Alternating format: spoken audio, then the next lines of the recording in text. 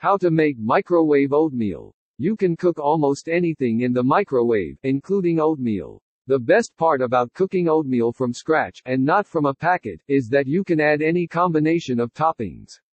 If your oatmeal came in small packets and it says that it is microwaveable, look for cooking directions on the packet or on the box. If you can't find them, follow the cooking instructions for old-fashioned, rolled oats in this article. Making basic oatmeal.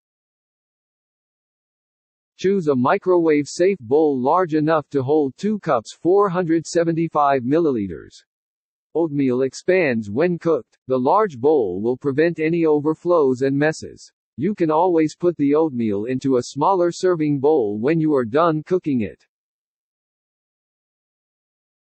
Add 1/2 cup 50 grams of oatmeal, 1 cup 240 milliliters of water, and a pinch of salt into the bowl.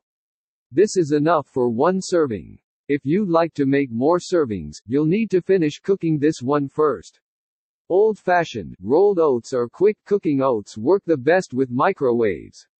If you'd like to use steel-cut oats, click here. Microwave the oatmeal, uncovered, until it cooks through. Depending on the type of oatmeal you have, this will take anywhere between 1.5 to 3 minutes.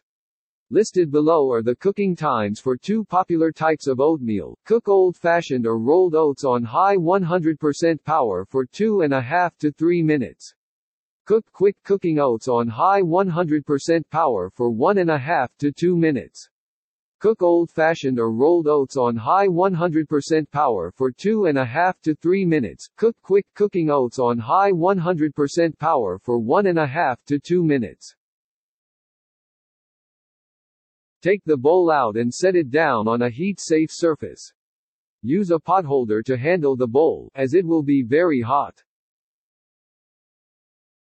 Stir in any desired toppings or add-ins. At this point, you can add in some goodies, such as honey, cinnamon, or raisins. For more ideas, click here. Let the oatmeal sit for 1 minute before serving. This will give the oats time to soak up excess water. It will also give the oatmeal time to cool down to a more comfortable eating temperature.